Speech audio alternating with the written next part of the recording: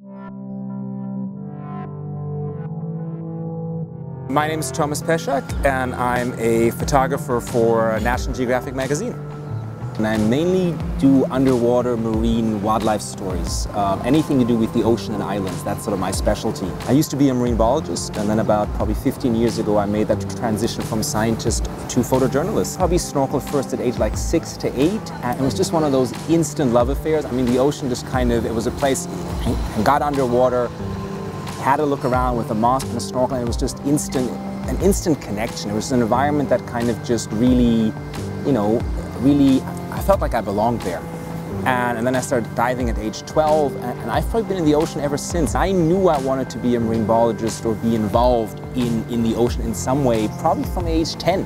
I document some of the most last, pristine, intact, amazing ocean systems in the world.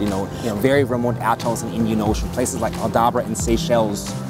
The cold oceans off the Canadian-Alaskan border. I mean, incredibly rich of life. I want my images to make a difference, and I want to leave a legacy where my images actually end up with the ocean being, in better shape than they are right now.